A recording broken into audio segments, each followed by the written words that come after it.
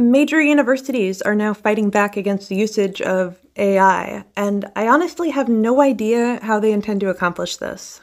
Apparently, a Yale computer science class found that roughly 30% of all the students enrolled were using AI to write code for them.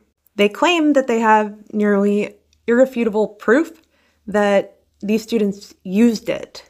That is quite a claim, because you cannot say with 100% certainty that somebody used AI.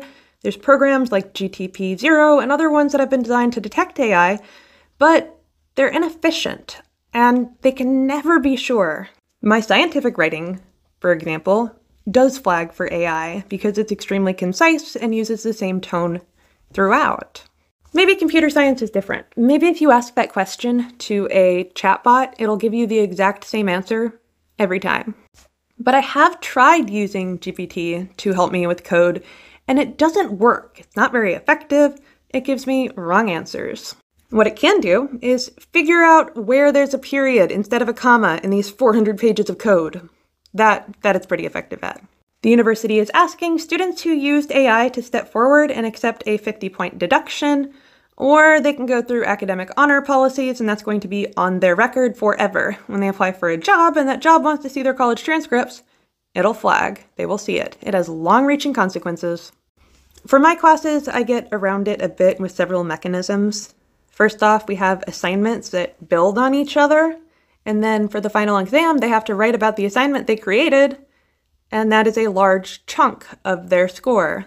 I also put blank prompts, so if they just copied and pasted a prompt, then they're also going to be copying white text, and I've asked GPT to say something like banana as the first word in the third sentence.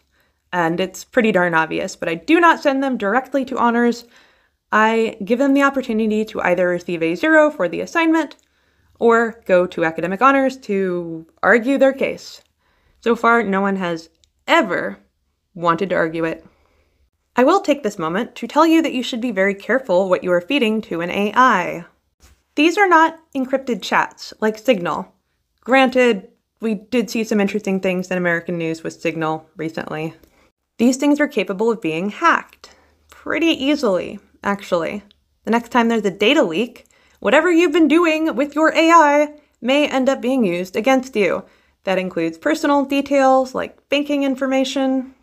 It could be personal information, or it could just be stuff that you talk to your AI about that you would never want anyone to see. Ever.